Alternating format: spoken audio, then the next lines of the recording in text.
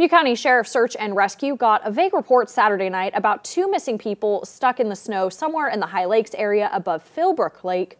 Turns out they got out safely on their own. High winds and heavy snow made the trip there challenging for volunteers. The team went out with two snowcats and an Argo, but they were worried the two had possibly gotten lost or hypothermia if they left their vehicle to try and get signal. However, before the team could make it to the party's last known location, they were notified both people made it out of there on their own.